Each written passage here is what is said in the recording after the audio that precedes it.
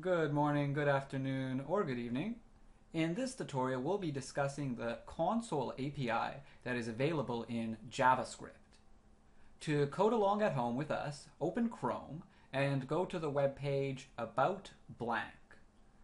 Then, open up your developer tools with Control-Shift-I on a PC or Command-Option-I on a Mac.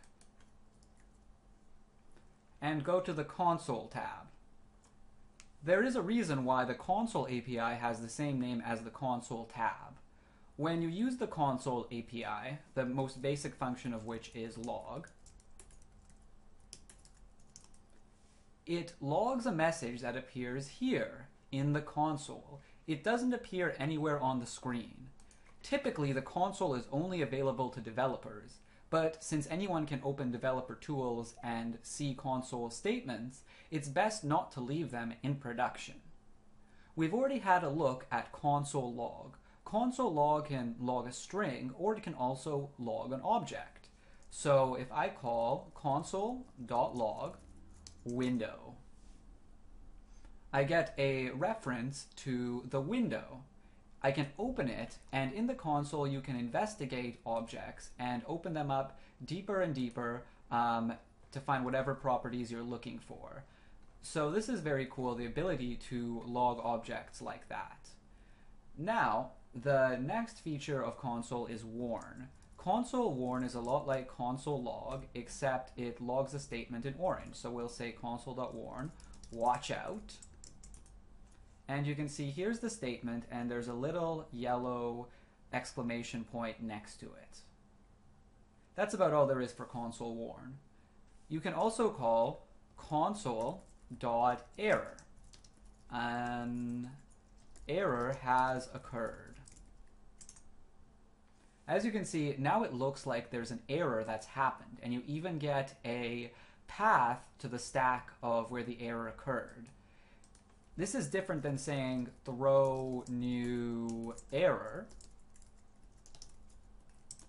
as throwing a new error will crash your program and stop your code. Console error just outputs an error to the console. The next interesting console feature is console.info.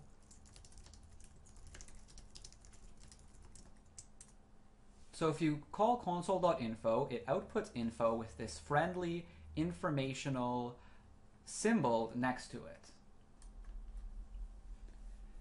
The info field is useful if you want to display information that might be important but not an error or a warning. The last feature of console is console.table, which can show a cool table. We'll have a demonstration. So console.table takes an array, and in that array you have to pass objects that are at least mostly similar. So we'll just pass a couple of objects. We'll say name is Bran, name Rob, name John. And we'll pass console table these three arguments. And you can see now it's output a table with the information of what each of these objects have. If we add another property to each of the objects, we'll just say age is 8, age is 14, age is 14. We get a useful table. Console.table can be very useful for debugging more complex code objects.